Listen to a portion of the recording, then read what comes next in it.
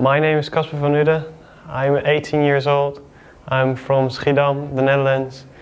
I started cycling when I watched the Tour de France when I was 7 years old and tried it out, and I really liked it, so that's how I rolled into it.